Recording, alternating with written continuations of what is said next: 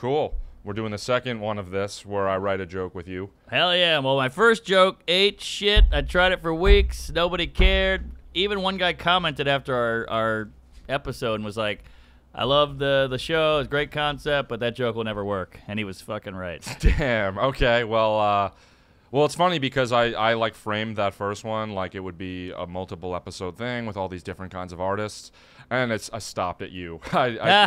Mostly because it was hard to get people, and I think I had my sights set too high, and then I was like, Sure. And I just like get interested in multiple things. But we're back. It's a lot of work. Yeah, but we're back with another one, and I know you have like the comedy classes on Patreon, so Yeah. I thought a cool way to promote that. We're blowing up. And all your comments were like, oh, he'll do any pod. I'm like, you know what? I got to step it up. Now I have extra production layers here. I have friends calling me like, stop doing these pods, because then they called me and go, hey, Norman did it. You got to do it. And I'm like, and then they're like, no, that means don't do it. I see. Yeah. I've muddied the waters. Yeah, and then I read some of the. I put 1,000 bottles of hairspray in because a lot of the comments were like, they were like, look what I can do. You know the Stort from Mad TV? Yeah. They said which I've got that before, but I was like, I just gotta like. The hair looks great. Thanks. You nailed it. They'll find something. They'll find something. I mean, your voice, your face, whatever it is. But yeah, so like since that one too, I've been doing stand-up. Like I wasn't really doing it at the time, but so now I have more questions to ask you. Great. I'm an open casket. Have you like had any new comedic breakthroughs or like insights since then, really? Or well, I've been I put this half hour on Netflix, and it was like my big A since we did this. I think that was before the Netflix shot. It was. So yeah, it was pandemic time. It was hard to build material. Not a lot of shows were cooking. Crowds weren't really coming out. Everybody had COVID material. So I wanted to have a good half hour. So I gave them like my cream of the crop A shit that I was working on then. So I was pretty much back to zero. I had a couple ideas and a couple B, C jokes. So I've been like going all in back to writing new stuff, and it's so hard. But I'm having that feeling of like, oh, I'm getting momentum. I can feel like that little line I can use there, and then that joke I thought of it in the shower. I finally cracked the code on it, so I'm building an act again, and I've already got about 28 minutes of killer stuff. So I was talking to a comic yesterday that was saying that like do you find that it's hard to write if you're just like working hard doing stand-up every night and writing every day because you're not like going out and living life and getting sources or source material from things within life? Or? I think there's truth to that, but once you go, because you're going to go out anyway, you're going to have to get a slice of pizza or go to the bank or the post office, so that shit's going to happen. So a lot of people are like, I need to go to Costa Rica and skydive or rappel off a mountain so I can get some material. You're like, nah, it's the little shit, but it's going to happen anyway. So all these people are like, I got to quit writing and live my life a little bit. Like, no, you're just a lazy queef. Yeah. You know, you just don't want to write. Right. So I think it's better to write. The life part will happen anyway. Your mom's going to call you. Your girl's going to have a miscarriage. Things will happen. So you don't need to go live all that bullshit. Okay. Yeah, I asked that too because I had like a script writing teacher at school that was like, like all your scripts suck because you guys don't. You just like look at your phones and that could be something. Yeah, and he's like, you like go on the train, no phone, and just look at people, and you'll be so much better at writing. I was like, that's kind of cool. The phone is more of a detriment than the not living. Yeah, you know, the phone is a cunt. That really takes your brain power. I looked at like old stuff of mine, like old notebooks in 2008.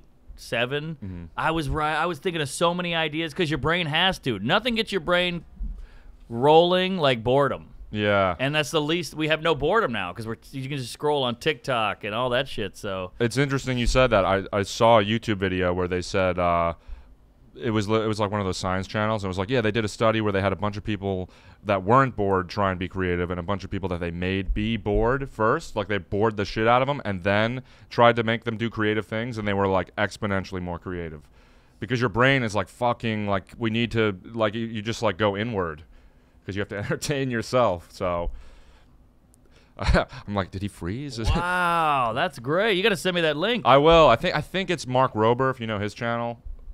Was he a NASA guy? Yes. That guy's great. Yeah. I love that guy. Oh, wait.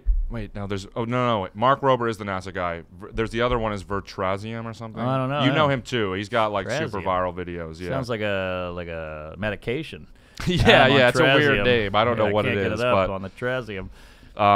yeah. And then I wanted to ask you too, like something also I've yet to like, I'm still super new to this, but like I'll notice when I have something that works after like a certain amount of time, I just hate saying that joke. Like, yeah, that happens. Yeah, that does. But you got to hone it. I mean, it's like a relationship. It's a great relationship, but it does get stale. It happens. It's inevitable, but you got to put it in her ass. You got to spice it up, and that's the same with that bit. You got to just fall in love with it again and keep looking for new tags, and maybe it's not over, and change an inflection in it next time, or open with it or close with it. Dude, you got to mix it up a little bit. But a lot of comics now, they get bored of their bits, which is understandable, and then they drop them. Like, that's what you put on the special, and that's what's going to get honed. Right. Louis had that whole thing about how a bit is like a samurai sword, and you have to you hammer the shit out of it, and then one day it's smooth and perfect. And he's like, you shouldn't be done with a bit until it's that smooth sword. Interesting. I guess social media really plays a big role in whether or not that... The posting. My God, the posting. It's a disease. Yeah? Yeah, because you get all keyed up, you get all excited, those endorphins when, hey, 38,000, hey, it hit 100K, I bet. It's like, now you're more worried about the 100K views, which is good, but you should be working on the next bit. Yeah, I know. Well, that and so I've had 3 stand-up clips go viral. Like, I also have like a TikTok background, so I knew how to edit them and stuff, but like I do find myself like, because the 3 of them were like about... They involved social media and apps, so I was able to like Photoshop things. Oh, and like, that helps. So, but I do find myself now like, oh, what other social? And I'm like, oh, I can't be making bits for TikTok. I feel like that's like kind of like I'm writing for TikTok and not for the audience. You know what I mean? Like exactly. I feel like that's a bad habit to get into. Yeah, it's like those comics who play to the comics in the room. Right. And they're like, how about Bob Johnson? He's a stinky bitch. Yeah. And everybody's like, we know Bob Johnson. He does stink. Yeah, that happens a lot of open mics too. Yeah, you can't go to Cleveland Improv and you bring up the Bob Johnson chunk and they go, who the fuck's that? Yeah, exactly. Well, so what do you think about like because I was wondering for open micers, like I'll shill it to them. I'm like, yeah, like it's like a virtual open mic, like Sure. Do you think should they post clips? Is that... I think, look, I get it. It's a different time. It's the name of the game. So, yeah, I think post clips just to be relevant, just to have an online presence. But I think the stage and making audiences laugh in real time that's what we're trying to really do here. Right. I mean, you put the clips up to get views so people will buy your tickets. I see. Yeah. That's what you really want is those butts and seats. I mean, let's take a great comic like Millea. You see a lot of clips from him? No. I mean, if he has a clip online, it's because somebody ripped it off his special and put it on their TikTok because they liked it so much. And that's great because that spreads the word on him, but he's not posting a lot of shit. So then when he comes to your town, you got to go see him. Or Bill Burr. How many Bill Burr clips? You think Bill Burr's sitting there editing on Final Cut Pro every night with little glasses on, and a cup of tea? No, right. I don't think so. Yeah, that's true. But he also has the years of the wealth of content. No, but still, I trust your opinion on that. But I think keep posting. But again, it's about the more important thing. It's like, look, you can post a gym video that people like, but are you working out? Are you building muscle? That's what it all comes down to. That's a great point. Sometimes you need an analogy to really bring it home. Well, that's why I see, like, you'll do this, and a lot of, like, I'll see even Schultz does it, where it's like you'll post, like, the crowd work stuff, because that's... Yes, you don't burn anything. Yeah, and then it's like you're not going to reuse the crowd work that you used on somebody. Totally, and it's very shareable, and people go, oh, I gotta send my friend this, and then they go, oh, who's this guy, and then now we're off and running. Right, and then you've been doing the Q&A stuff at the end of... yeah, that's it, yeah. I do my act for 45 minutes, and then I do a Q&A for about 10, 15, and people just like, abortion, Amber Heard, and boy, you got to be on your feet. You got to think of shit, and it's topical, so you're going to burn it anyway. I'm not going to have an Amber Heard joke in my act in 2 years, Right. So, yeah, that's the move there. That's the scariest part for me, too, is, like, it feels like the written stuff is, like, it feels like in cave diving, there's, like, a guide rope. And it's like because it's super dark, and it's like hold on to the rope because if you get lost, you're gonna drown. Right. So like the written material feels like a guide rope, and it's like if something happens in the audience, or like I'm expected to like say something that's not written, it feels like letting go of that guide rope. I'm like, fuck you, like totally. And so it's cool that you do the Q&A because it feels like you're just like, all right, this could go it's up to me in the moment. You know. Totally. And I think people feel that when they watch it. They're like, damn, that could have gone weird, or that got tense, or she was pissed, or whatever it is. So you get that spontaneity and that weird tension. And then I saw it leads you into doing like stories, because like you don't normally do long form stories on stage. No, I'm too scared. I'm a coward. I need laughs every 30 seconds. Is that what it is? That's what it is. Yeah, and I just assume no one cares about my story. Who gives a fuck? I always think it's interesting. Like, I know, but I hate myself. well, it's funny. Like Crispy and Jason were at like I did a show at a donut shop, and I was like, jeez, quit bragging. Yeah, right. And I tried. There was like a story that happened to me like a few days before, and I told my friends, and it worked at an open mic. It was getting laughs. I'm like, cool, I'll just try this. It'll burn 5 to 10 minutes. And there was just no laughs, and I'm just up there. Once I've started it, I can't finish, or I can't just be like, fuck this story. Yeah, exactly. That's what I hate too. You're committed to it. You're stuck in it. And you can bail on it halfway, but it doesn't look great. You're yeah. like, all right, fuck that. That sucked. Yeah. Carry on. By the way, you do a show at a donut shop. Yeah, your joke can have a few holes in it. That's good. I was up there, or like beforehand, I was trying to think of. Really? That's the dumbest joke of all time. Yeah, well, it was better than what I had. Well, I did say it actually didn't get a laugh. It got a laugh with the comics, but not with the audience, which was like, I forget how I said it. It was like, oh, there's a one donut minimum at this show, and they were like, yeah, that's fun. Yeah, well, don't glaze over it. All right, we need to sprinkle a few punchlines in there. All right, we're having fun. It's so fun. Like, it's funny that you could do that, because here I literally been writing in my notes. I printed out like just things I notice are funny, like, or what makes things funny. Mm-hmm. So like, oh wow, nerd alert. I know. Well, it was also for this. Like, once I started doing it, I was like, it'd be cool to like whip it out, I guess. Sure. But no, I love this shit. I'm a big comedy dweeb. Well, yeah. Well, we talked about with the last one, like comparing two unlike things makes things funny. You do that a lot, where it's like with the last one, the weed and the pepper. Right. Big comparison guy. Big parallel guy. There's a lot of parallels between two completely different things that are fun to connect. Yeah. And then you called me before you got here, and you were like, oh, your apartment's so east. I'm in the river. And then like it made me laugh, because like it's just you exaggerated something.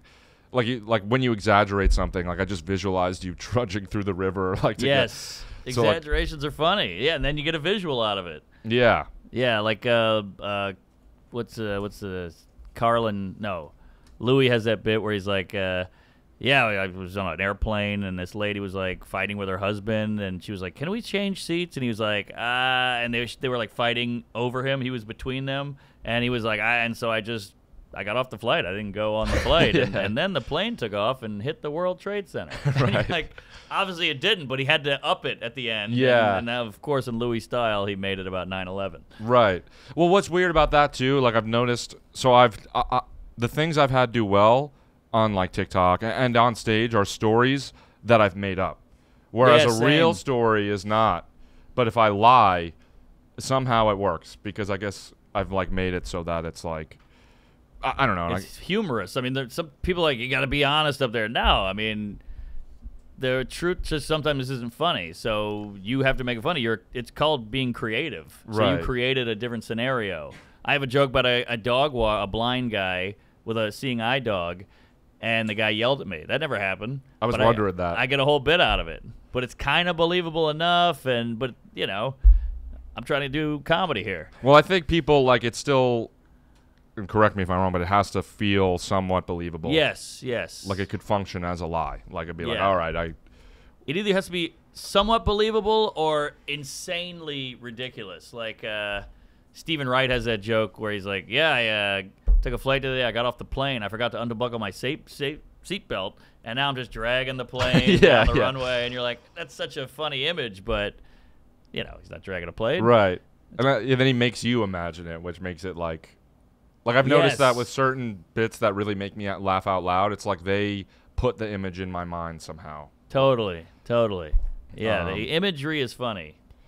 What else? Oh, and so like the other thing that I've noticed can work is like cause and effect, right? So like you've seen the one where like my aunt died and her Facebook got hacked. Yeah, that's like one of your big bits. So my aunt died last month, and my very much alive aunt started signing in to the dead aunt's Facebook profile and posting updates. Hey guys, miss you from heaven, hope you're well.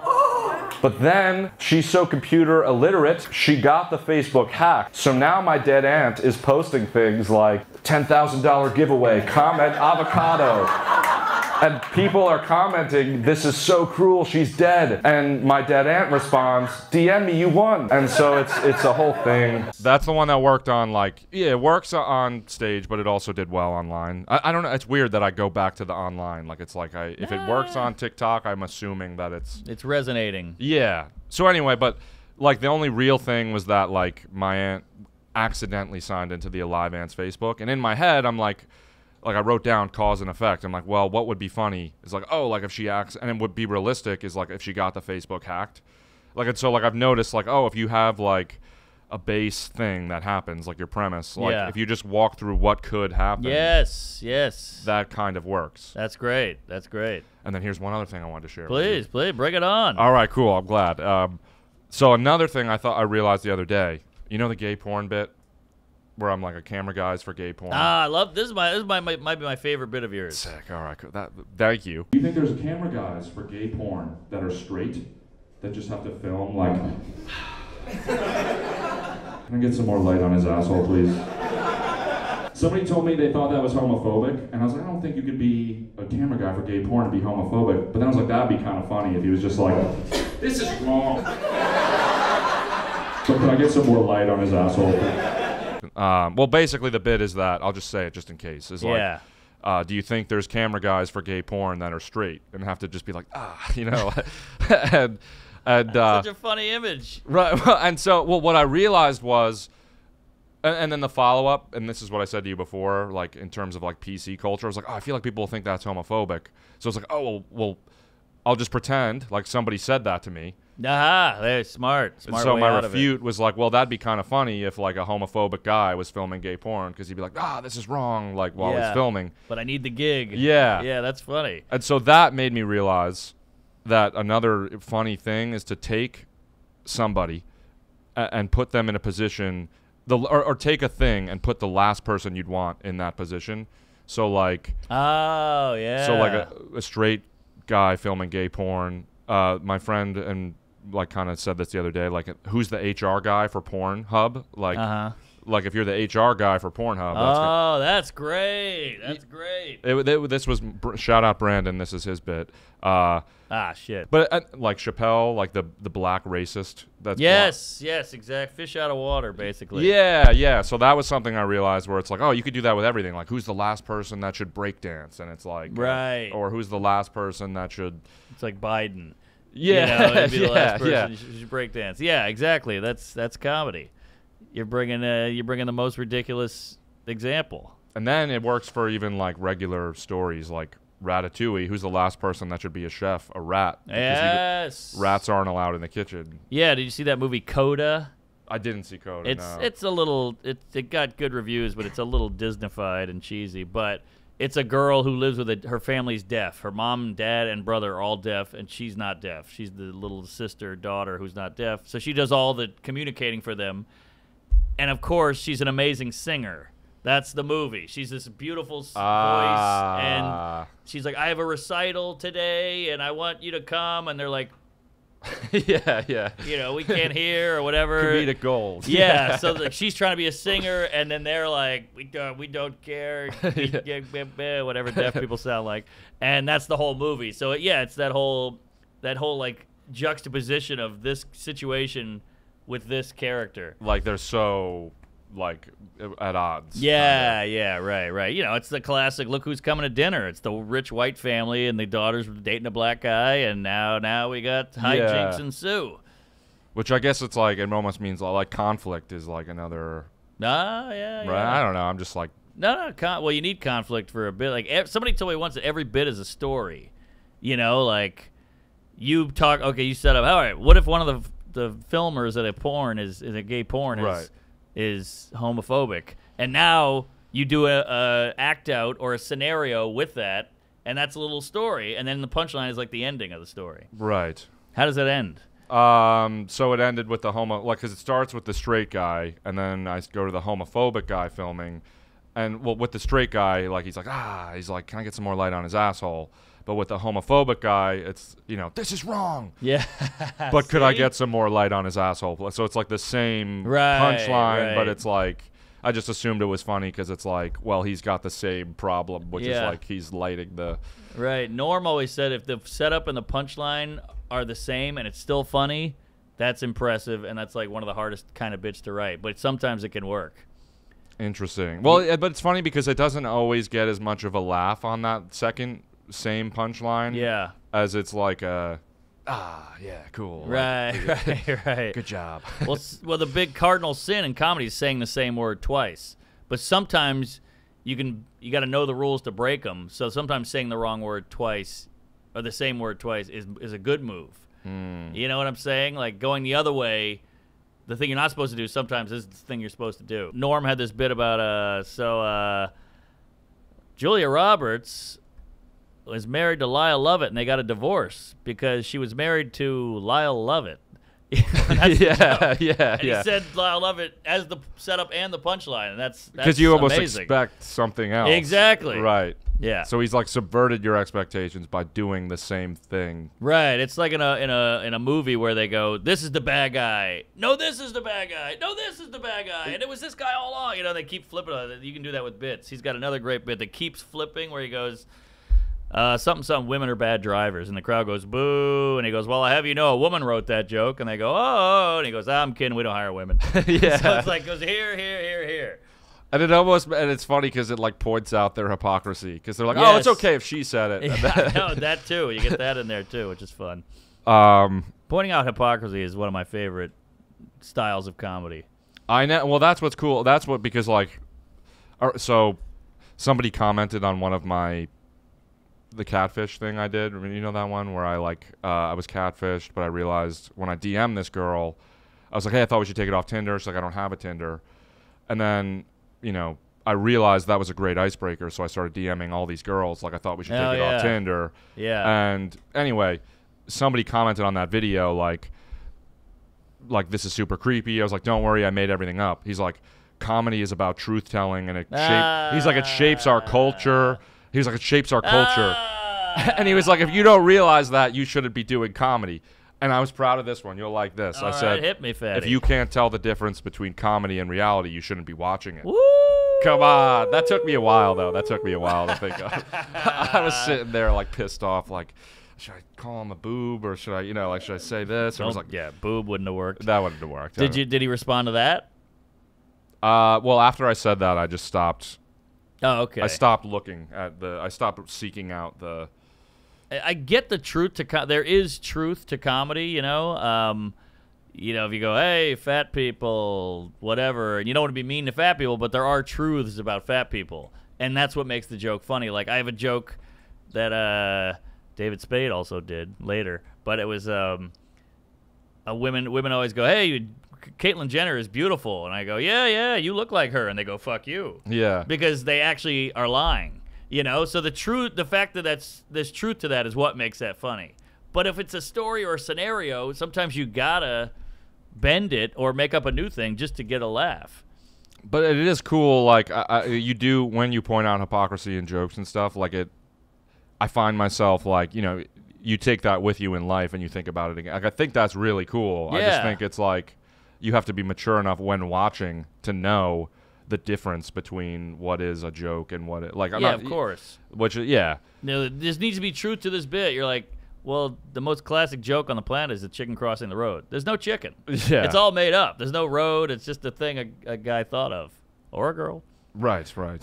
But yeah, somebody had a great joke about people always say like that astronaut. What's that guy's name? Or a woman. They always do the or a woman, but they never do that for bad stuff. So there's a lot of male serial killer. The serial killer guy, whoever he was, or girl. It's always the good ones. It's astronaut or whatever. It's never a serial killer. Well, that's what I wrote that down too when I was watching your special. Was like you look at the reverse, which is cool.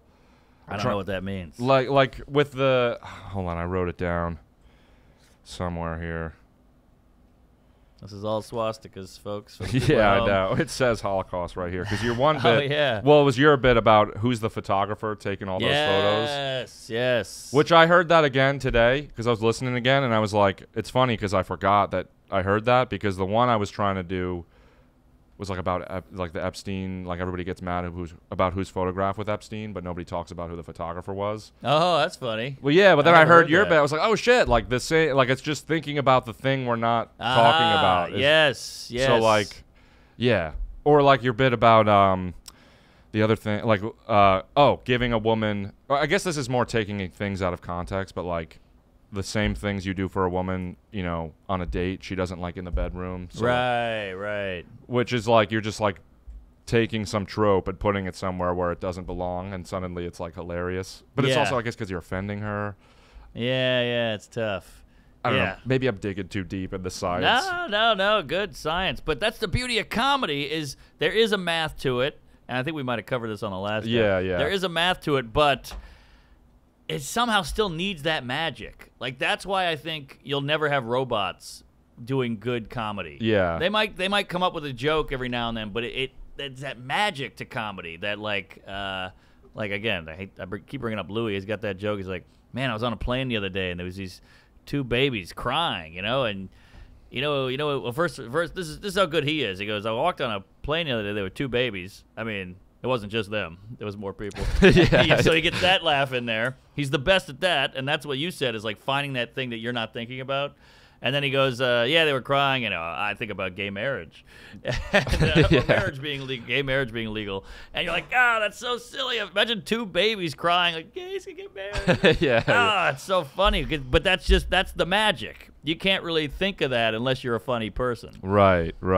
And he's good at like a computer. I don't think could ever be like he said on like Conan, I think it was, like why he wouldn't give his phone or wouldn't give phones to his kids is like you have to test out being mean in person first. Like yeah. you see somebody's face like scrunch up. But when you Yes. just write on a phone, you're fat, you put it down, you're like, that was good. I'm like, I don't think a computer could ever like be that, you know, Totally. perceptive of like human nature. Good point. Yeah, well said. Something I wanted to ask you about is like the ratio of writing to performing. Like, is there like I think performing, you got to do more. more? Yeah. Okay. I mean, because look, if you write a joke, you spend the time writing it, that's great, but you have to work that bit out.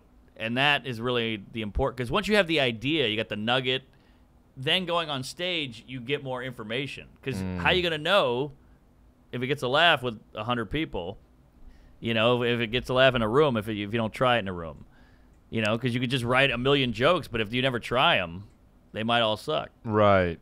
That's good to know. Like, just because I've wondered, like, I'll do a mic and I'll be like, well, I tried all these jokes that are new and, you know, one worked, a few didn't. So I'm like, I guess I just got to go home and write more. But Yeah. in reality, it's go and say it again and again and again. Yes, and the audience will tell you where to go with it by the laughter or the non-laughter.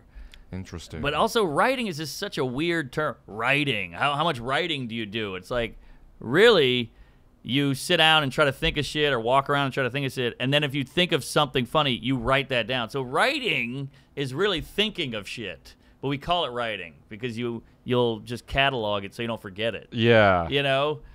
A couple people do the free write where they write like 18 pages and they're like, I write it all out and it's like a vomit thing where I get something out of it and I look at it later. That's rare. But writing is just thinking, really.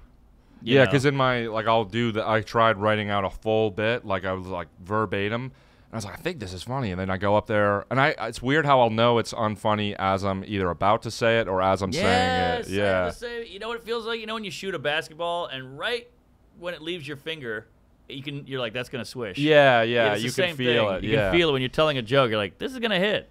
But you don't have that in the writing room. It's not the same. Well, I think I'm killing. I have a dumb thing where I'm holding a hairbrush and I picture all the people high-fiving me and go like, oh my God. Yeah.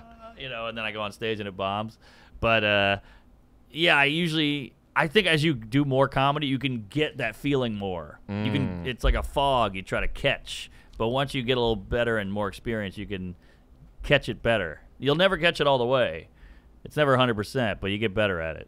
Do you get better at, This is like, do you get better at telling jokes tired? I know that's a weird question maybe, but like the best set I had, I've clipped multiple times from it, and I've watched 2 different jokes of 2 different sets, and it's just like one, I was like very energized, I felt good. I was like, damn, my delivery was really great on these, and then I'll watch other ones, and if I'm tired at nighttime, or I just feel like I'm sheepishly saying them. Yeah. I guess my question is, do you get better at like selling jokes When every you're time? tired. Every Yeah, time? for sure. Yeah, because eventually you'll find like who you are up there. Yeah. And it should be natural in who you are, but you can also just do that, like turn it on sometimes, even when you're wiped. I was on like 2 hours of sleep last night. I was hungover. I had 3 sets.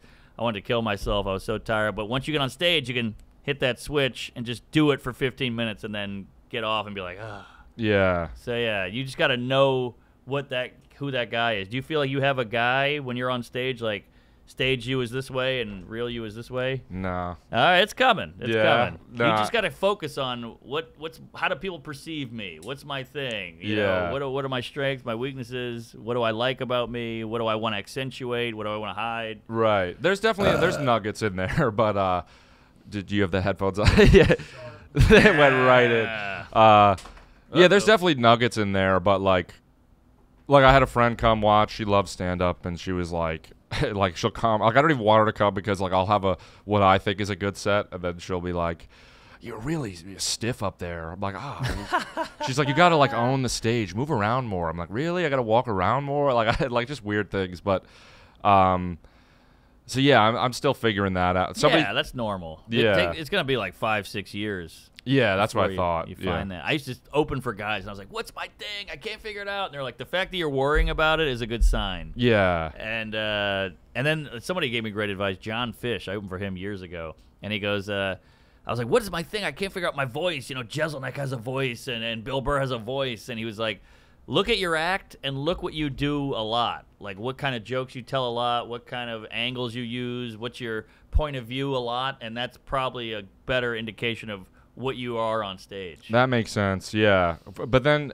I'll start to get discouraged. Not discouraged, but like I'm like, oh, I'm doing that thing again. Like I'll like a lot of the things I end up writing, I'll be like deception of some kind, like me lying to people on like the catfish one. Oh yeah, that's true. Right, my aunt dying, and like I guess that one less.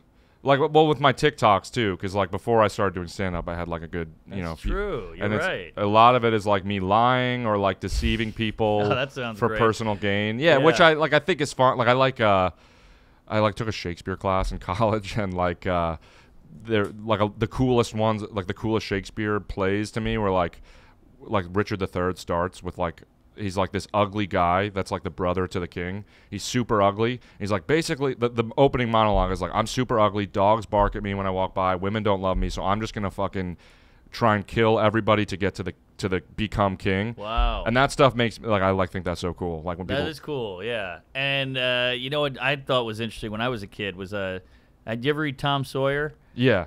I remember he fakes his own death and then goes to his funeral and sits up in the rafters and watches everybody go, because he's like, everybody in this town hates me, I'm a bad kid and all that, they all make fun of me, and he's like, fuck them, I'm gonna pretend to die.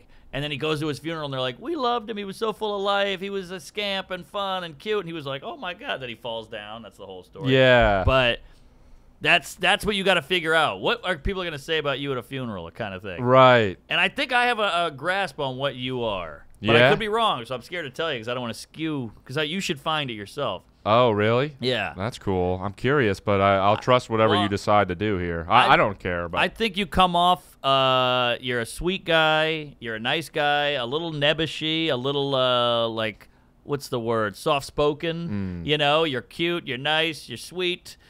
But you have a little darkness in you. Yeah, And I yeah. think when you do those little TikTok things or the catfish stuff, it kind of comes out a little. Right. And then everyone has that in them, too. Everyone thinks they're this piece of shit, nobody, but they want revenge and they want to fight. I mean, that's basically what Twitter and Reddit is. Yeah. So I think you kind of embody that. Well, it reminds that Woody Allen had a quote. I think it was like, I could rob a bank, but like I could figure out, I'm creative enough to figure out how to rob a bank, so I just write about it. Oh. So I think that's what's cool. It's like if you have the intelligence to like, Good. right? Because Like on he's a little mini Jew bald guy with glasses, and you're like, who's this nobody? Look at this twink. But in here, he's yeah, king. the guys that write Saw, like they're sadistic, like they figure out the coolest ways to torture people. It's like, thank God they're just making that a script and not, not doing it for real. Exactly. But what's good is you have a built-in kind of underdog factor, and people love that. How so? Like, well, they want the little guy to beat the big guy. I see, David and Goliath. So like you have a little of that built in. You don't walk up on stage like the girls be, you're stiff, you're whatever. Maybe that's good. Yeah, I was wondering that too. Oh, I was nervous, but well, yeah, but maybe nervous is good. Like I think stand-up, you got to find your character, and I think it's taking the worst thing about you or your bad qualities and accentuating those. Look at Jeselnik. Gorgeous guy, beautiful blonde hair, insanely mean-spirited, dead babies, cancer, and it's all great. The joke writing's top-notch as well. But he just leaned in to maybe a little of that evil in him and just put it out. All these fat comics, they're like, I'm the fat guy. Because they're like, the thing that bugs me the most about me or the thing that most people want to hide that sucks, I'm letting that out. I feel like Louis, too, he kind of opened that door. Like, I'll notice at open mics, Bill Burr, too, where, like, guys will go up and just complain or, like, reveal their darkest secrets in a way that's not so funny. Yes. And I'm like, I get what you're trying to do, but, like, Louis mastered it. I mean, you got to try it out, obviously. Sure. But, like, it's just funny to see the wake of Louis where it's, like, all these guys going up there, like, I think this. And I'm like, oh, really? Jesus. Yeah. Yeah, like Richard Pryor, one of the greats of all time, whether you like him or know about him or not. The guy was this huge comedian, hilarious, lit himself on fire, and then he was doing freebasing something and lit his whole hair caught on fire. And his next special was like 30 minutes on that. And you're like, oh my God, this guy. And this is back before like TMZ, so that was a thing. That was a story. So then to see a guy talk about it himself, how embarrassing that is, and him running down the street, he's like, people should take a match and light it and do this and go, that's Richard Pryor. Yeah. And so that was huge because most comedy back then, that was like late 70s, was a lot of like, you ever notice, and dogs are weird and men and women are different. And he was like, I fucking lit myself on fire. That shit was crazy. And he describes the whole scene. It's amazing. That's awesome. Have you seen that special? It's probably one of the best specials of all time. I haven't seen that one. No, I've seen the one. Is it on Netflix? Because I think they bought it. Okay. It's called Live in Concert. Okay. It's incredible. First of all, he walks out and they're not seated yet. Like they're kind of like filing in. Okay, yeah, and he walks out. He's like, "Oh, N-words done stole your seats." The white people are like, "Whoa, sure, that's our." He does all that shit, and he's riffing on the fact that they're not seated yet. Like that's how good he was, right? In a special. Yeah. He's like, "I'm just gonna walk out now." Like even though you start rolling, that's so cool. Yeah, really good stuff. Did you bring a bit today? That is. Oh, sure. I got a ton. Let me see the notebook this time. 2 years later, the same method, huh? I guess if it works, it works. Well, you can tell my new stuff because the paper isn't as worn yet. So it doesn't look like an old treasure map that a guy pissed on. Do you not like? I guess I lose everything. So like if you lost that, would that be? Oh, I've lost it like 5 times over my 50. It's devastating. You should take pictures of everything once. Oh yeah, that's not bad. Right, like. Yeah, but I'd rather lose a kid. Yeah. Well, you don't have one yet. You might feel differently. They say that when you have it, it's like, oh my God, like some floodgate opens. Right. Now let me try a few on you here because some of these I need help with. Some are already working. Some I'm like an inch away. Okay. Some I'm clueless. Tried one idea about how I made a fat joke and a guy. Excuse me, I got a pube. Crispy, could you? Sorry, got a huge bush. Boy, it's right in the old semen in the throat. All right, I won't do that, but it's too mean. The fat one? Yeah, it's not finished yet, so it just sounds mean. Yeah. So let me try one that's working. All right, I read a study thank you. A fun fact that in the old days, like in the 1800s, we thought left-handed people were evil. Mm-hmm. So I'm like, we think we're divided now, like the right and the left. Like back then, they were divided by hand dominate. Like hand, what's your dominant hand? Right. Like holy shit, like we've come a long way. Like the political stuff is annoying, but that was like, he's eating with his left hand, whatever. Like, isn't that insane that guy couldn't come to your house? Yeah. You know? And I thought maybe that could be a gay angle. Like, you're left-handed. He's like, I'm born that way, you know? Because Right. I'm born that way. But then none of that worked. I was like the conversion therapy because they used to like make them right with their right hand. Exactly. So that's something too. So now we got two kind of gay things. Watch there. it though. I'm a lefty, so careful here. Yeah. Well, No. you guys are known to be creative. Yeah. And pedophiles. I don't know if you heard that. Oh, really? No, No, that one. We're all good. But then, well, that part is getting like, eh. And then the other angle is, well, we've gotten a lot better because you used to be able to hit your wife. So in the same time we thought left-handed people were evil, you could hit your wife. So isn't that crazy that now you can't hit your wife and we accept left-handed people? So back then it was like, hey, that guy just hit his wife, but with what hand? Oh, that's good. That's good. It's okay. But so that's where I'm at. I don't know. Should I go the gay conversion route? Should I go the hit the wife route? I'm all over the place. Okay, and like, well, that's interesting. And Yeah. well, could you not go both? Maybe I go both. I go both ways.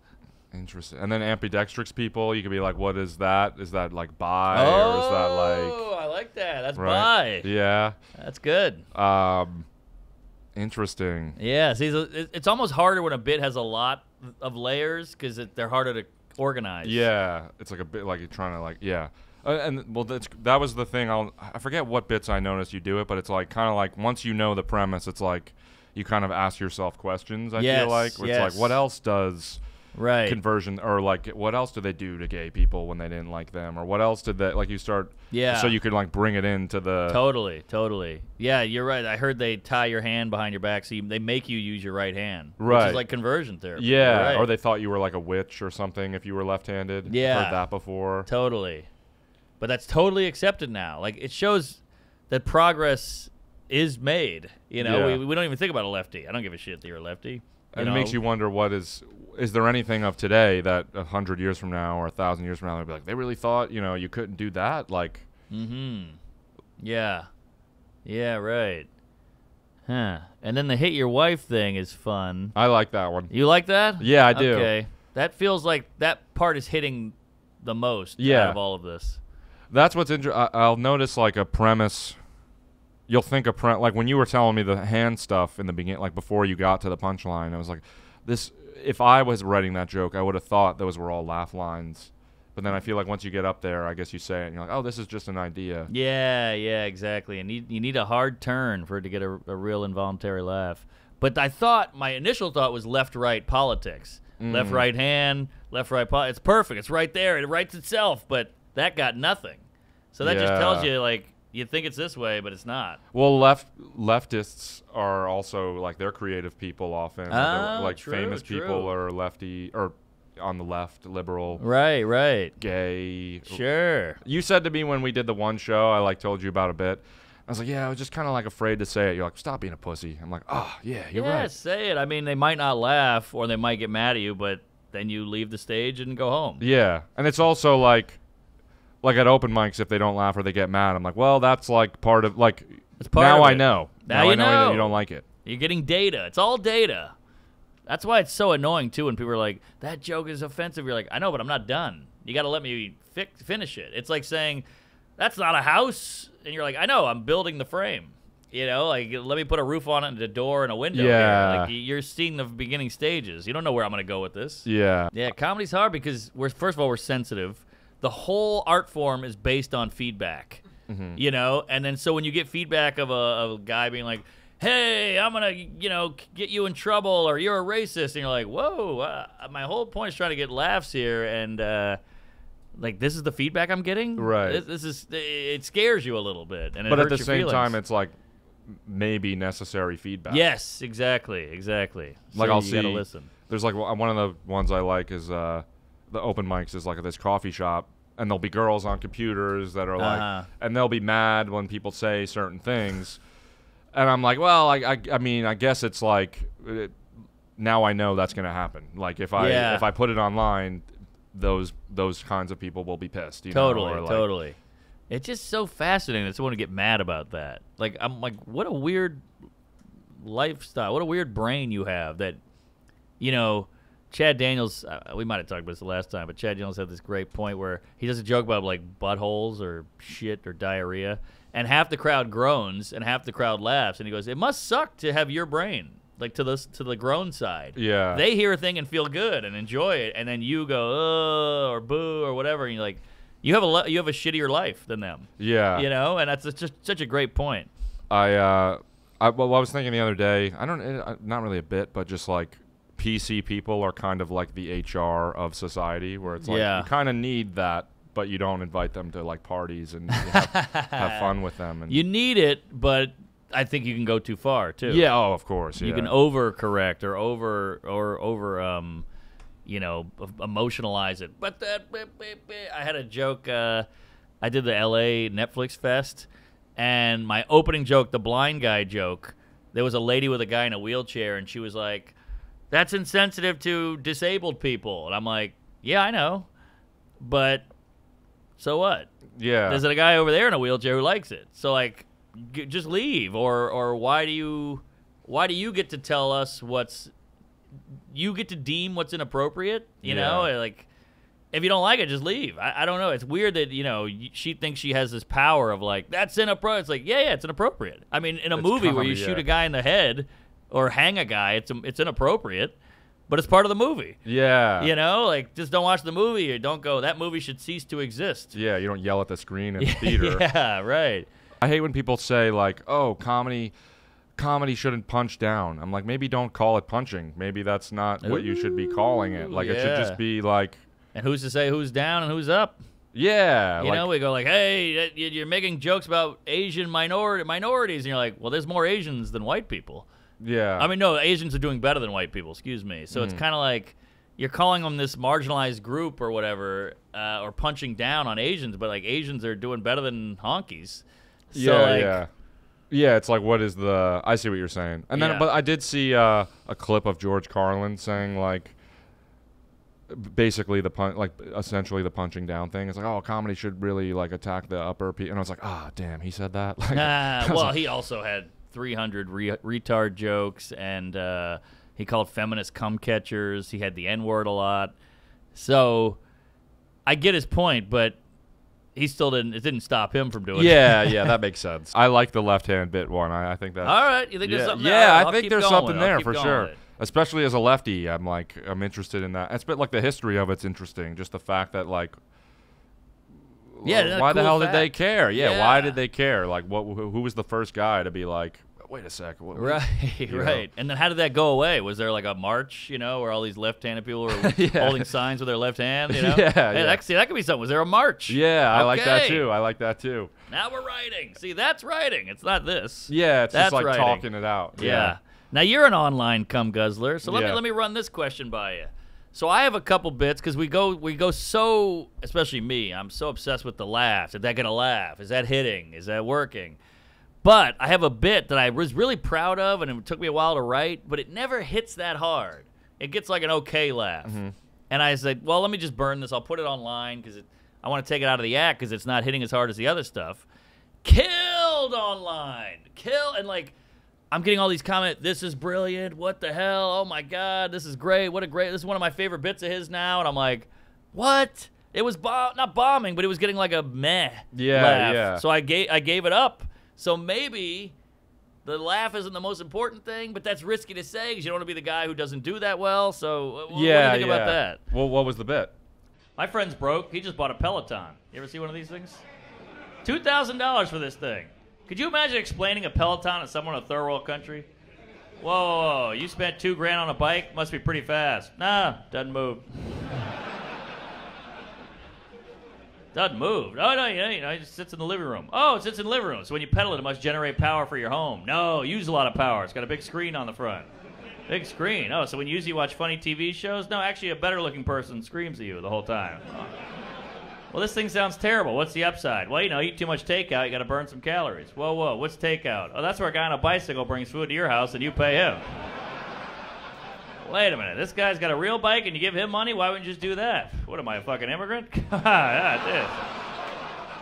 Well, it's a long bit about, can you imagine people from a third world country, like explaining them a Peloton? Oh, you know? yeah, I did see that bit. And they're like, oh wow, you spent how much is this thing? And they're like, oh, it's $3,000 for a bicycle. Must be pretty fast. No, actually, it doesn't move. What? It doesn't move? You're like, yeah, you just pedal it, you know, and you pedal it in your house, so it generates power for the home. You know, he's trying to figure out why you would have this thing. And you're like, no, it just it uses a lot of power. Actually, it has a big screen on the front. Big screen. Oh, so when you use it, you can watch funny movies and stuff. No, actually, a better looking person yells at you. And then I had all that, and that was doing okay. And I know I was like, I need another element. Usually when you can't get a bit to work, an element has to come in to like give you another angle. So I was like, so then this took forever to think of. And, you know, it's like, no, it has a big screen, and you know, you got to burn some calories. That's why we use it. I want to burn some calories, which is crazy to a third world starving person. Why would you want to burn calories? And they're like, you know, you eat some takeout, so then you got to go burn calories. And the guy's like, what's takeout? Oh, that's where a guy on a bicycle brings food to your house, and you pay him. Yeah. And that hits, and then the problem with that joke is not every city has these guys. It's very New York. Yeah. They have cars, Uber Eats. It's all car delivery, pizza delivery, you know. But it works in New York, so the guy comes to your house on a bicycle, and you pay him. So then the third world guy's like, wait, he has a real bike that works, and you give him money. Why wouldn't you just do that? And then the ending is, well, what am I, a fucking immigrant? Yeah, you know, which is like kind of an easy ending, but it I have sums a it all theory. up. Please. Yeah, well, I think it's like maybe it doesn't get that audible laugh, but like something I've noticed from doing open mics is like basically, or what I'm trying to remind myself is just because people aren't laughing doesn't mean they're, you know, they're sitting there hating you, right? True, they're like, true. and so I think it's like perceptive, and it's like says a lot about our society or whatever. So people online, maybe they're not looking at their phone laughing, but they're like, damn, that's a great point, it's funny. And that's what my theory would be. Okay, but it's nice to hear, but like we are trying to get laughs out there. Yeah, You know? I know that's So true. It's a tough spot because you're like, everybody likes this bit. It's maybe poignant and people will resonate with it, but it if I'm killing and then it dips with that bit, then I got to get them back. Right, So right. it's tough. And but- then I always wonder too, like if your bit is too perceptive or deep, like do you like say it and they like it so much that now they're zoning out thinking about what you said? I've had that too. Yeah, People are like, I missed the last bit because I was still thinking about the other one. Right. Interesting. I brought one that I thought Yes. you could help. Hit me, I baby. don't know. Well, basically, like I have a friend that died, and I couldn't figure out how. So I went on Google and like looked up her name, and I found this obituary, and it was on an obituary like website. But I had to put in my email. So now this obituary website is emailing me like, hey, here's another obituary like that one. They're Yeah. recommending obituary like Yeah. Amazon. If Yeah. you like that obituary, you might like this obituary. Yeah. That's and then funny. I kind of get a laugh there. Then I just don't know where I was thinking maybe like the thought process should be like, what else? What other emails do you get unsolicited? Right. Yeah. Well, I think you gotta go the comparison or the parallel of when you buy shit online, they keep sending you, oh, you bought those bath towels. You might also like this throw rug. Yeah, You yeah. know, and it's just weird to do that with deceased people. Yeah. You know, it's also weird that you had to put in your website. Well, to get an I obituary. kind of lied. okay. It was like this website where you like can see the funeral live streamed or something. What? It's even creepier. Now yeah. that's funny too. You got to put that in. Okay. All right. Cool. Who's live streaming a funeral? Yeah, it's weird. Yeah, that's true too. Is that necrophiliac porn? That's like OnlyFans for necrophiliacs. Like, oh, it's Yeah, just in the coffin. yeah. Oh, baby. Yeah, like who's at home watching that for sure. Yeah. Yeah. But yeah, like but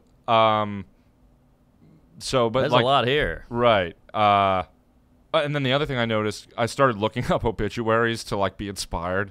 But one thing I noticed was that some of them are copyrighted, and I was like wondering who's stealing obituaries. You know? Right.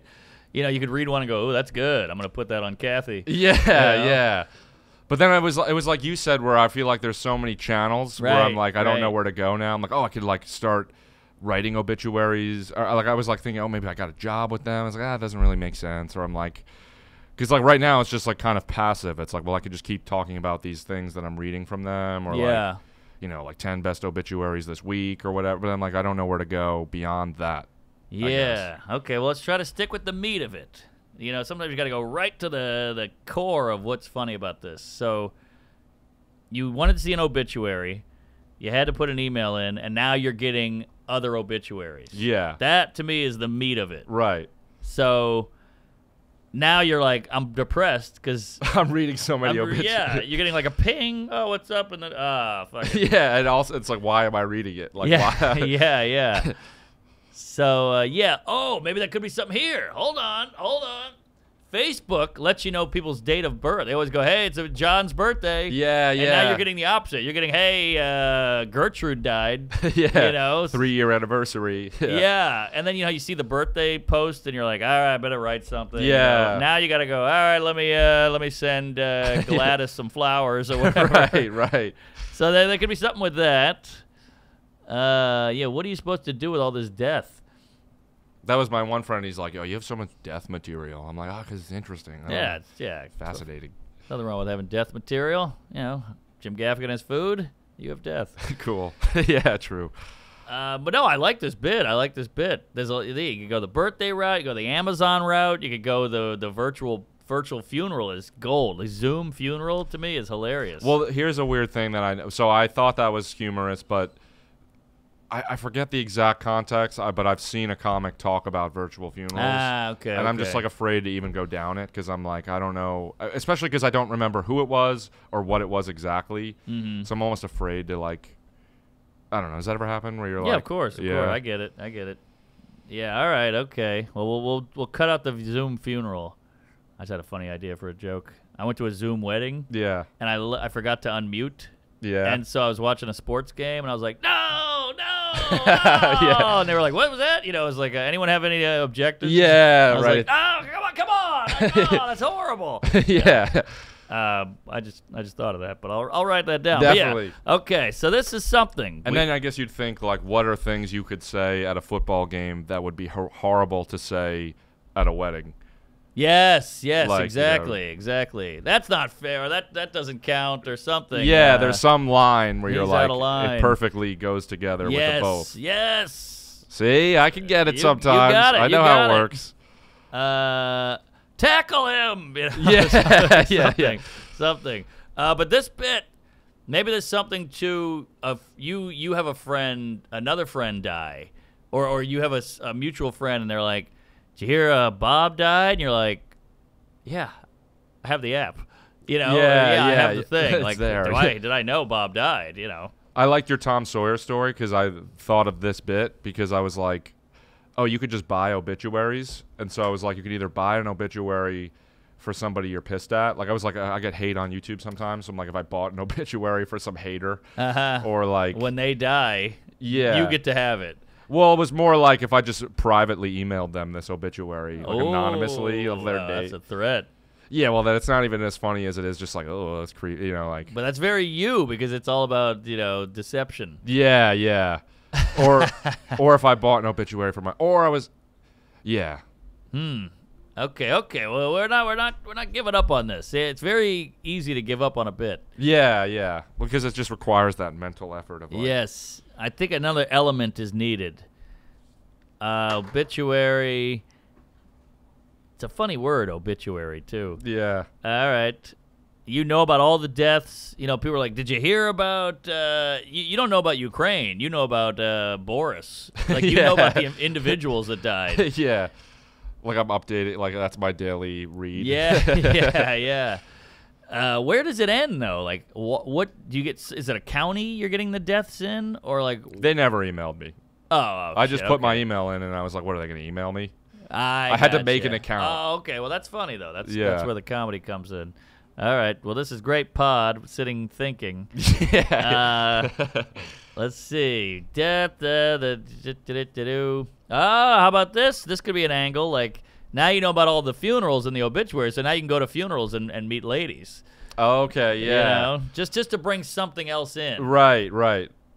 Like and that's like the cause and effect sort of thing where it's like, if that's happening, what else would happen or what could happen? Right, yeah. Like, or if like somebody's going through my email or like. Yeah. Oh, you got wedding crashers, funeral crashers. You show up, everybody's crying. Did they cover That's that in the movie. That's in the movie. Yeah, Fuck, I shit. know. That sucks, but yeah. Okay. Will Ferrell is like the funeral crasher in it. Oh, that's right. Yeah, God, that's hilarious. Because he's like, oh, I haven't been like Owen Wilson like decides to stop going to weddings. He's like, I got this buddy. Yeah, they just go to funerals. That's a funny movie.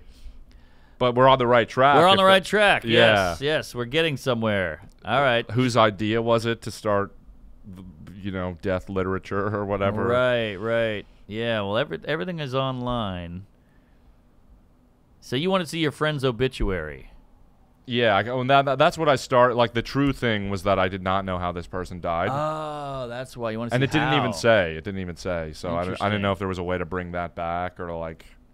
Yeah, maybe like your ex-girlfriend died, and you're like, let me see if she's met a new guy. Yeah. She's married. And let's see. There's also something funny too about the obituary. They always go loving daughter, aunt, mother, Yeah. and lawyer. Yeah, survived by is what it Yes, says. survived by. It's such Yeah. a weird term.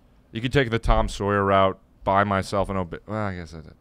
I was trying to like figure out how to fake my own death by buying my obituary That's interesting. to see how people like react or like see what they post. Right. So I could literally like comment as me, like, yeah, right. Like Yeah. you didn't like me or.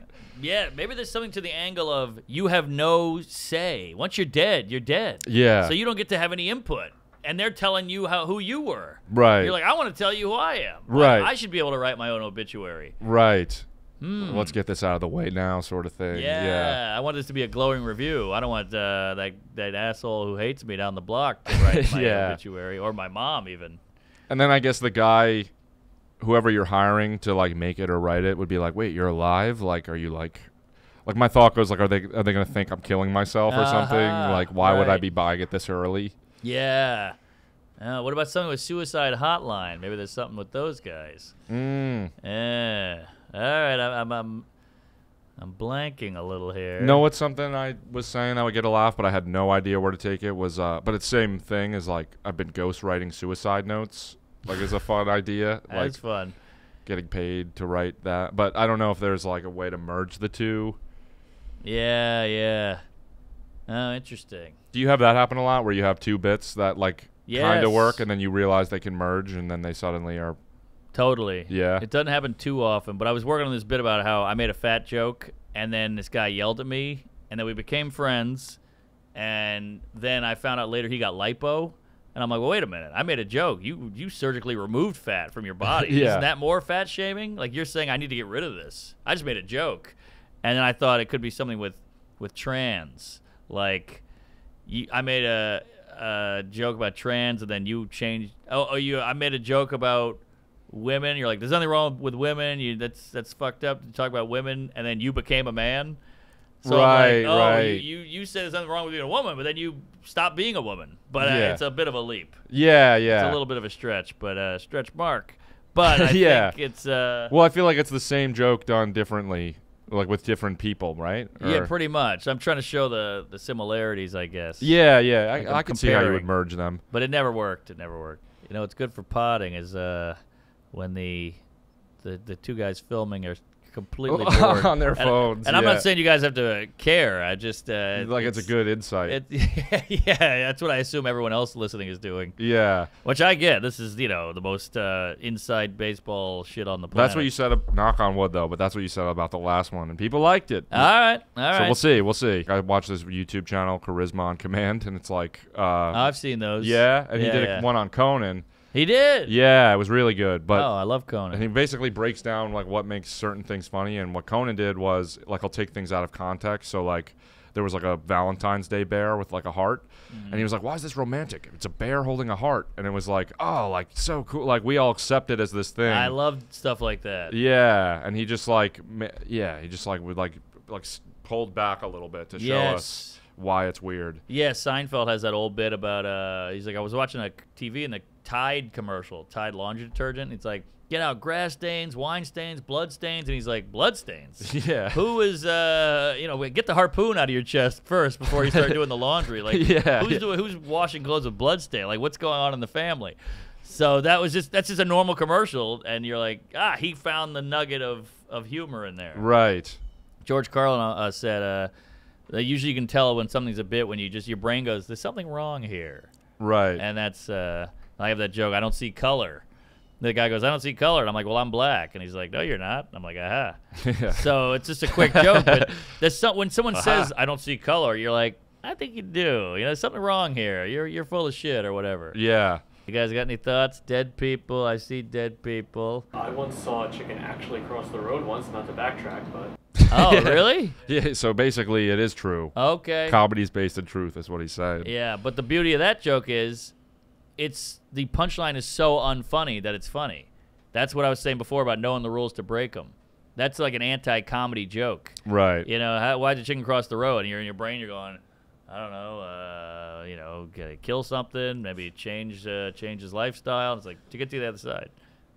The punchline is so nothing that it's something. It almost makes me think sometimes jokes are like almost like riddles.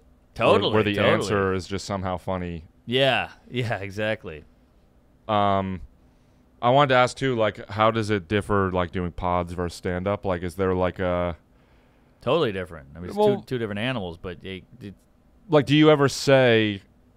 The difference between pod and stand-up, pods give you information and give you substance to riff on and make jokes out of. Stand-up, you have to create it on your own. Yeah. Well, I guess what my question is like, do you ever have something that you're like, I'm not sure if this is for the stage or if it's for a podcast? Totally.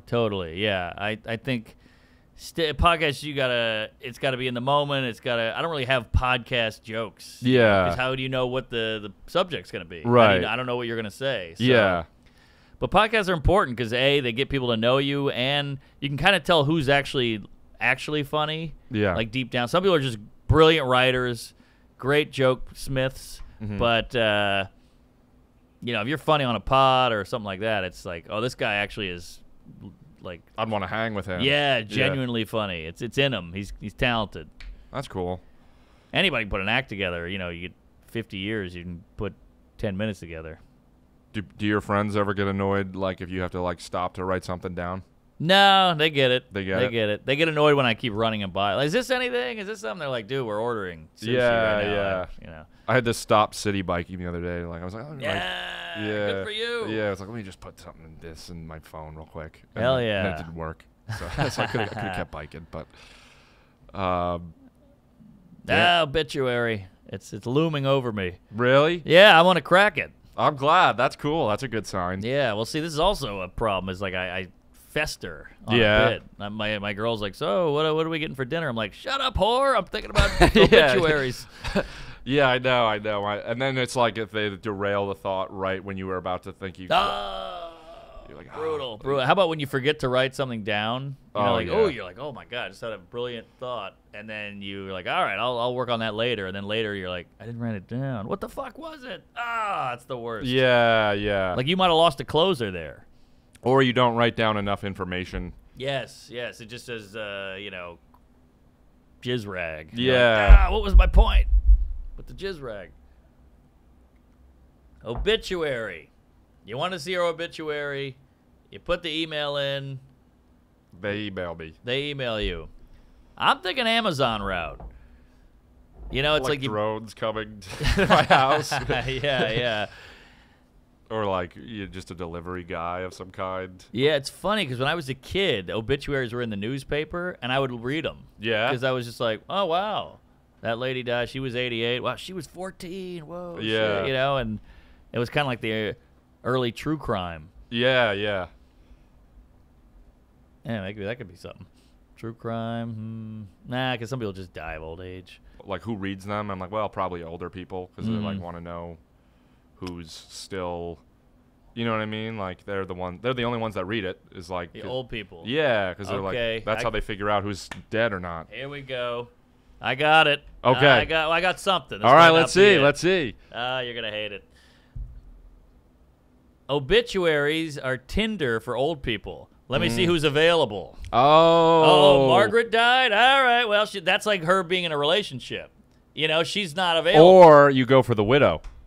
Oh, the widow. Yeah. You go for the other one. Now we got something here. Now we got obituary, because it's got a bio. You know, That's why you want the emails, because you're like, I Yes, need to yes. know. Yeah, you're like, Yeah. So what's some? You got Tinder. You got Bumble. You got eHarmony. What is it? Hinge. Yeah. Cringe. I'm oh, trying I to think see. of a So funny now you name. have two things to compare Yes, against. yes, Right. You have like the exactly. dating app and the. Now we're often comparing. Yeah. Because this bit is interesting, but it needs something's got to come in here to shake it up. We need Yeah, that's what another I element. realized. I kept going down like I just kept trying to work. I see what you mean about bringing in that second element Yeah. to like. Like with the Peloton bit, it's just I was just comparing. You know, the poor guy is confused. Well, why? But why? And that wasn't enough, and I had to bring in the takeout aspect. And now I got a guy on a real bike. Right. You know, so you got to bring in another aspect. So I think maybe it's kind of like a reverse Tinder for old people. They're seeing who's still available. Oh shit! I wonder if Margaret died. You know, they're in the old folks' home. Yeah. Like, hold on, let me check my obituary app. No Margaret. I'll give her a call. Yeah. Could be something. Yeah.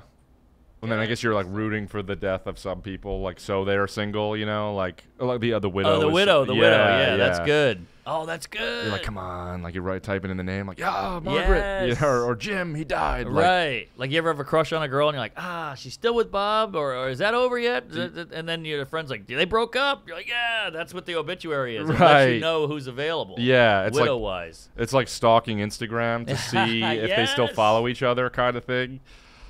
I think we got something here. I think so too. All right. But now it's up to you to. Yeah, no, Put I pieces would. together. Thank you. That's cool. I mean, if you like that, don't feel. no, like no, you no. have I to definitely like that.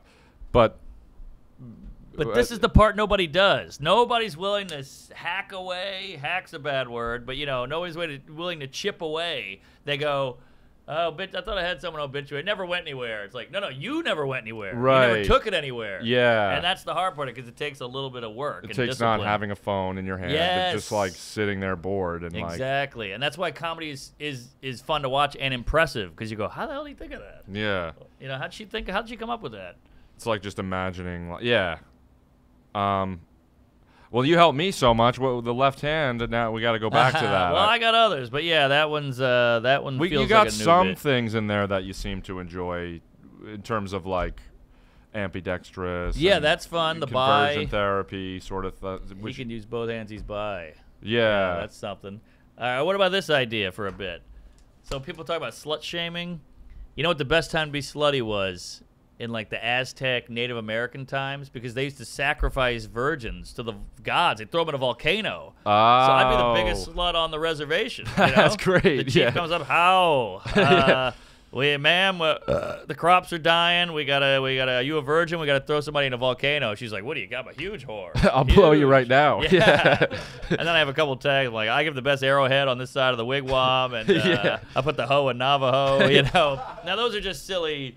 You could also sidelines, like, but yeah. like you could be like, I could see somebody being like, you only had to do it once. Like you're not a virgin. After. Oh, that's funny. Yeah, That's funny. it's Yeah, like, yeah. why do you keep having sex with people?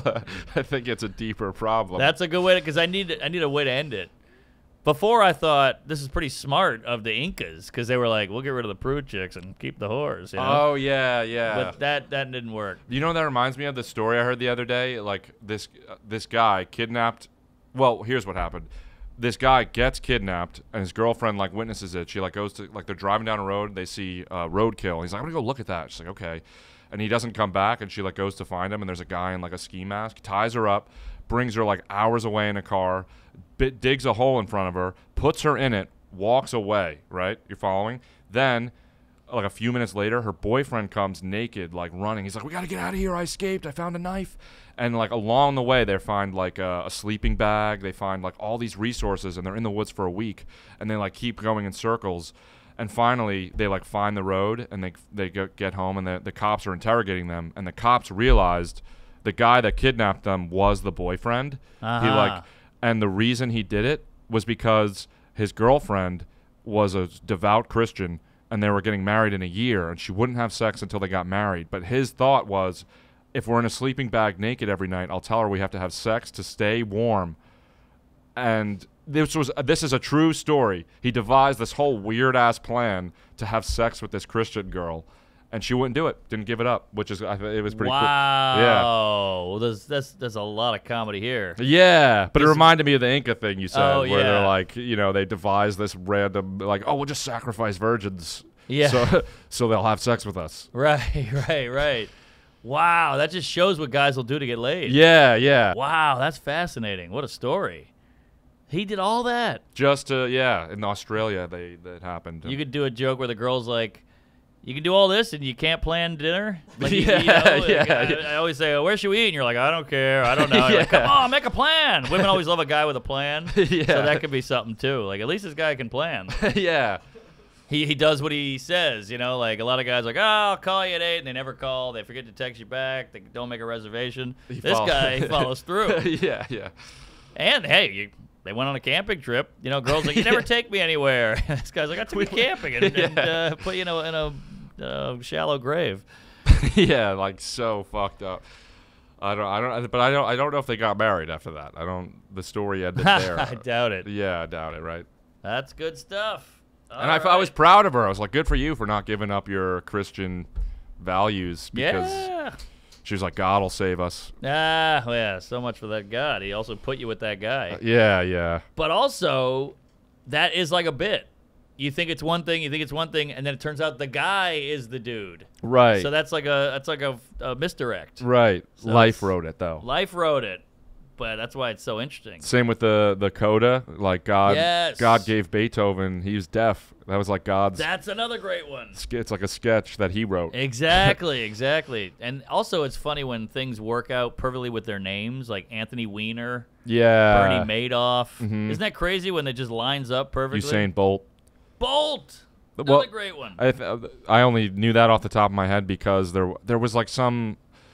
I forget where I saw this, but basically sometimes people do end up living up to their names, like weirdly enough. Sure. So, but I don't know that, he was like, my name's Bolt, I have to run fast. But Right. It was just like coincidental. But Also, there's trillions of people on Earth. Something's going to line up eventually. Yeah. My middle name's Widecock. So, it's just weird. Yeah.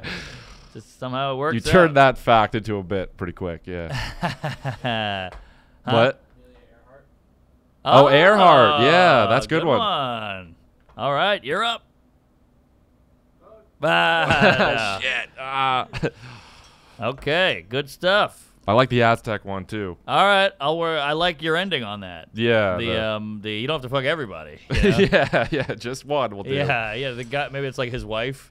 Yeah. I like, just "Wait." want to stay alive for the kids. Yeah. Smart to sacrifice those virgins, too. Get rid of them. Sorry, I cut you off. You were about to add something to the wife thing. No, I had nothing. You didn't cut me off. You're good. But yeah, I got 1 million, and I feel like I've been trying to look at my phone less. I got a notification. You've looked at your screen this week, 38% less, which is a nice dip. That means like hours probably. Yeah. So I've been coming up with more jokes. Really? Yeah. Boredom. Boredom. Choose to be bored. That is the key, and these guys probably came up with 3 hours of material. Yeah, while they were sitting here. Yeah. So boredom is good, and we call it boredom, but maybe it's just your brain having to play a little and fucking around up there. So in the last one we did this too, which is you got 2 shows tonight? 3. Can I film one of them? Sure. Which one? Well, what's interesting is I'm doing a show at 8 on a roof, and then I'm doing a show at 10 called Stand Up on the Spot, which is you stand on stage and people go, Biden, or whatever, abortion, and you have to do stand-up on the spot based on that subject. I love a good prompt show. Yeah, and it sells out. It's like a huge following. Like Rogan does it. Like it's big names do it, and they're doing it in New York. The guy's Jeremiah lives in L.A., and he's in New York, so he's doing it. And I'll be on that. I could be a plant there. Aztecs. Oh, that'd be hilarious. But I'd feel guilty. Yeah. And then at 10 o'clock, 10:30, I'm at the Cellar for hot soup. Why am I allowed to film there? Yeah. Well, if I hire you, or if I'm, you're with me. Yeah. All right. If you don't mind me coming to that one, I'll do that one. Come by. It's a little late, but. Yeah, that's funny. I have a 7 a.m. flight tomorrow, but it's fine. It's for this, so. I gotta write down that virgin thing you said. Cool. Don't have to bang everybody. That's sick. Do you want to plug something here before we? I mean, you could plug it tonight as well. Do like a post show. Sure. I'll just plug Out to Lunch on YouTube. We just hit 10 million views. So Congrats! I saw that. Thank you. Very exciting. In less than 2 years, so I'll take it. And then got 2 podcasts. We Might Be Drunk, Tuesdays with Stories, and I have my own Patreon where I do a comedy class with a bunch of comedians all over the world. We got a guy in Israel, a guy in Russia, a guy in all over the country. So we just work it out, and I do my own podcast, and I do a video every week of where I go on the road. I'm on the road every weekend, so we do a little vlog. No, I'm lucky enough to have the direct access here, but as you can see, you're really good at helping with jokes, obviously. So definitely get in that comedy class. I feel like at a point, especially after this, you might have to cap it. I don't know. I know it's up to like 40 people now, and Really? everybody throws out a bit, and we try to fix each person's bit. That's the whole class, and it's hours now because that adds up. Cool. So yeah, it's fun. Yeah, I don't know if I'm gonna do more of this with comedians or whatever, but this was a fun something. So if you got, it's cool. You're doing comedy now, so now it feels like before it was almost like a tutorial. Now it's more of a convo writing sesh. Yeah. Yeah, because the original idea was to do it with all different kinds of artists, but now I'm just like, people really like the comedy one. I'm like, that was the coolest thing to me anyway. And it's like, you don't need a guitar or something. Right. You could just kind of put our brains together. So exactly. So basically what I'm saying, if you like it, just comment that you like it and ask for more, and that'll be incentive to maybe do more. So. And sorry if it was boring. I know that's deep inside shit. Cool. All right. I'll see you tonight. Thank you, guys. Praise Allah. Comedy. Saw somebody get slut-shamed the other day. Man, I hate seeing slut-shaming. Why do we make women feel bad for being promiscuous? That's crazy. It's 2022. I say slut it up, ladies. Yeah. Yeah. All right. Hey, see, those sluts get it? Yeah. Hell yeah. You know what the best time to be promiscuous was? In Native American time, like the Aztecs, because they used to sacrifice virgins to the gods. They throw them in a volcano. Man, I would be the biggest slut on the reservation. The chief comes up, how? Hey, ma'am, we need to throw you in the volcano. Are you a virgin? No, huge whore. Huge whore. What, are you kidding me? Come on, I give the best arrowhead on this side of the wigwam. Yeah. You're talking to the wrong lady. I put the hoe in Navajo, all right? Yeah. I fucked the whole tribe. He's like, all right, well, you just can fuck one person. To fuck the whole... Okay. All right. Could be something there. Okay. We're doing new. We hate to admit this, but we made a lot of progress in it. We've come a long way. Like 150 years ago, it was cool to beat your wife. That was totally fine. That was like normal. And they hated left-handed people. They thought they were evil. Now it's not cool to beat your wife, and it's cool to be left-handed. Isn't that weird? Like back then, some guy hits his wife. He's like, that guy just hit his wife? He did. But with what hand? Better be the right hand or I'm going to be pissed, Didn't care about the wife beating. Hey, welcome back there, sister. You missed a couple of good immigrant jokes. All right. So the Native American joke did pretty good. The part Sean said bombed, so thanks for that. You leaving? Yeah. Thanks for hosting. Give him hell, comedy.